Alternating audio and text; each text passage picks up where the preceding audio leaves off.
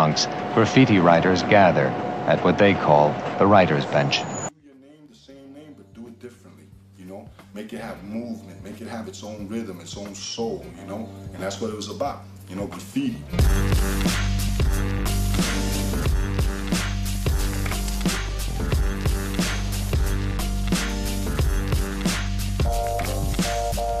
Graffiti's such a like no rules type of thing, whereas the rest of your life is kind of like you gotta be at work at a certain time and escape. That's entirely separate from regular life.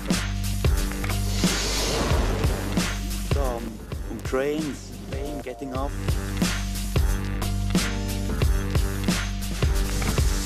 Ich habe immer viel Wert gelegt, weil darum geht es auch beim Graffiti, es geht um Style.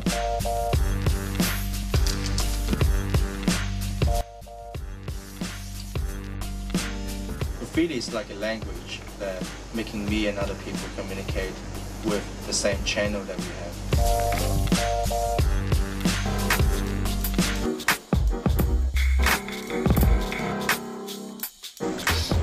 The schools have courses in art. How about the mothers and fathers of this city saying to the kids, that's the wrong thing to do? You listen to them talk, they sound absolutely ridiculous. He's the king of the Jewish down there. People that work down there 25 and 30 years have accidents. But his contention is that he's immortal, I guess, like most 17-year-olds are immortals, right? Well, it's a matter of getting a tag on each line and each division. You know, you go, it's called going all city.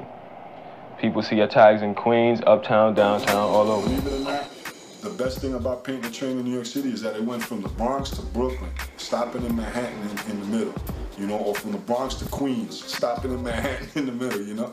A train would travel Bronx, Queens, and Manhattan and Brooklyn, you know. Staten Island had its own trains and stuff, and we used to go out there and hit those too.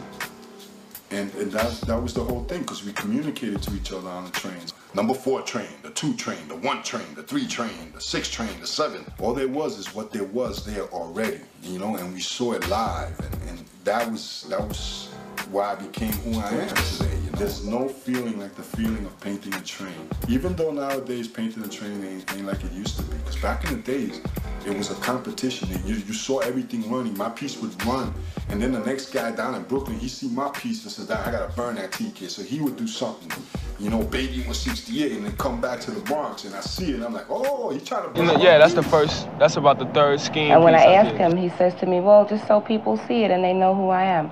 Nobody knows who he is, and so they see it, and so what? It's not a matter of so they know who I am. So they see it, and then after they see it, so what? It's a matter of bombing, knowing that I can do it, you know. Every time I get in the train, almost every day I see my name. I say, yeah, you know what, I was there, I bombed it. It's a matter, it's for me, it's not for nobody else to see. I don't care about nobody else seeing it, or the fact if they can read it or not. It's for me and other graffiti writers that we can, you know, they don't matter to me. DJ Rex. Heard you hit the top 10, that was back then. Your favorite rapper probably didn't write his last hit. They call themselves writers because that's what they do. They write their names, among other things, everywhere. Names they've been given or have chosen for themselves. Most of all, they write in and on subway trains, which carry their names from one end of the city to the other. It's called bombing. And it has graffiti writing in New York is a vocation.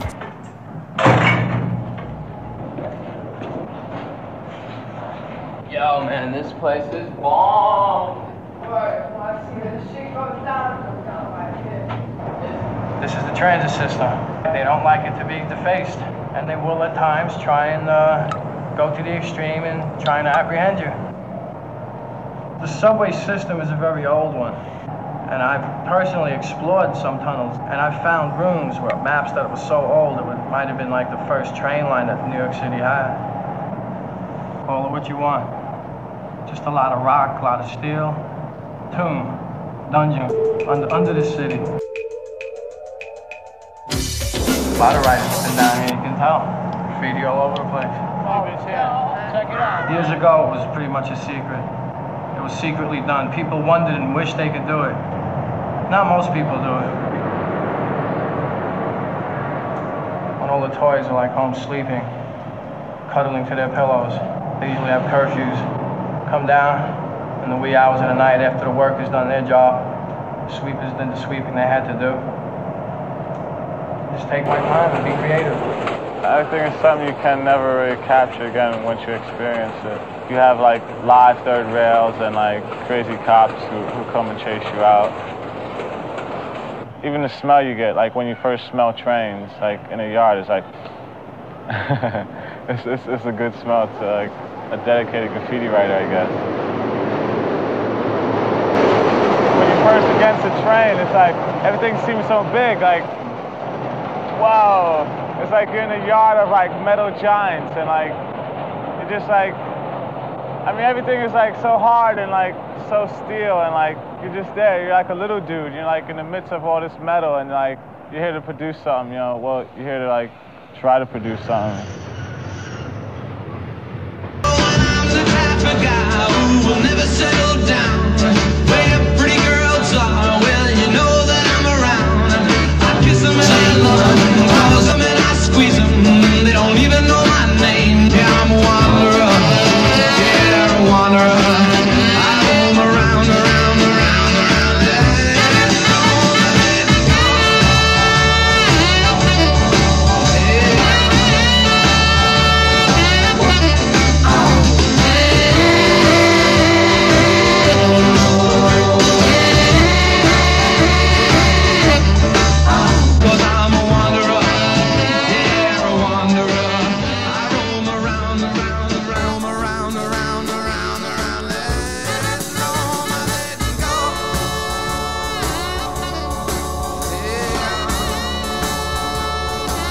You should be rocking it, rocking it, rocking it.